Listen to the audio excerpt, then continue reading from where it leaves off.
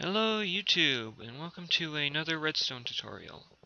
Um, I'm sure some of you have seen my TNT run map, or play TNT run on hypixel server.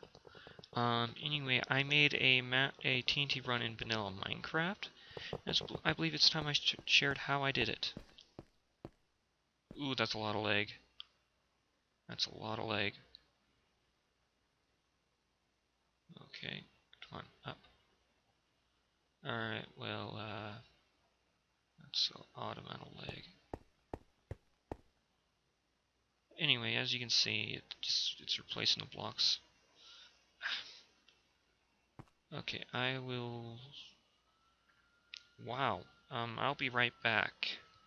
Okay, I'm back. That was an odd amount of lag. That hasn't happened before.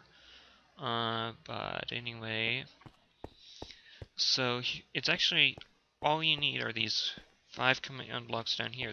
These ones up here just do the redstone clock. But anyway, so this is another.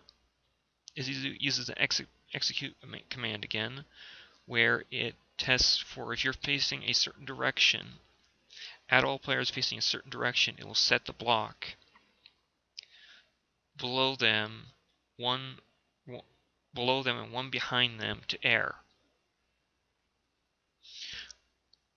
Yeah, I know on the hypixel server that it removes the block underneath you. The issue is I was having trouble getting the timing right for that, so I had to put it one block behind. And this basically does it for every direction you're looking. Of course, this can be used for more than just TNT run. It could be, you can make a bunch of them and make it so when you're running in a certain direction, the floor's coming out from underneath you. Um, and so, yeah, there's a lot you can do with this redstone stuff. But so, as you can see, it doesn't only remove the blocks down here, but everywhere else too. But it's a very, very, very interesting thing you can now do in vanilla Minecraft. I mean, there's so much you can do with the execute command. I am so happy Mojang added this to Minecraft. But so anyway, I guess that's it for right now. I will see you later. Bye.